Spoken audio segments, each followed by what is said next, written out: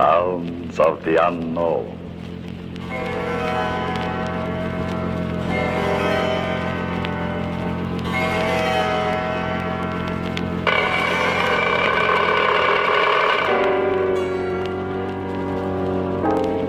When we were kids, we used to play out in back of an old abandoned house.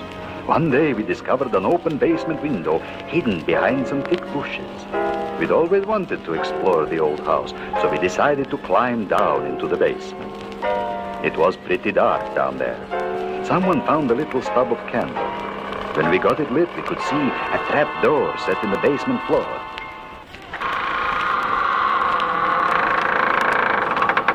One by one, we filed through the trap door down several rickety steps into the cellar.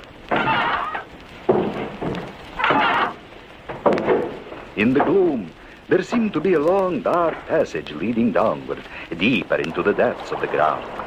Somewhere in the distance, we could hear water flowing. As we moved carefully down the long passage, flying things flapped over our heads, disturbed at our human presence.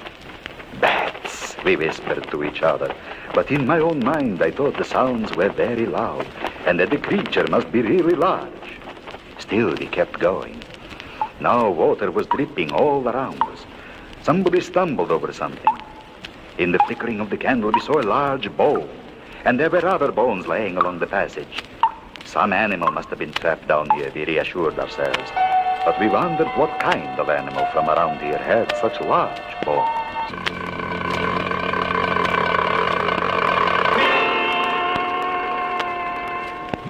I, for one, could hear my heart thumping in my ears, but none of us wanted to admit yet that there was something scary and threatening about this underground cellar.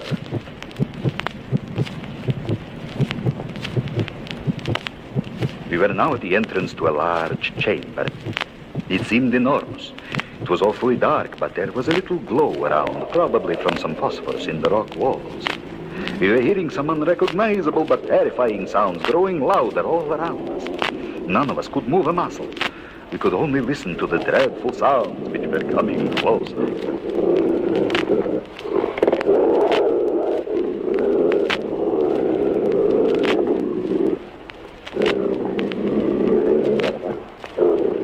Someone, I don't remember who, yelled, "Let's get out of here fast!" That did it, all right.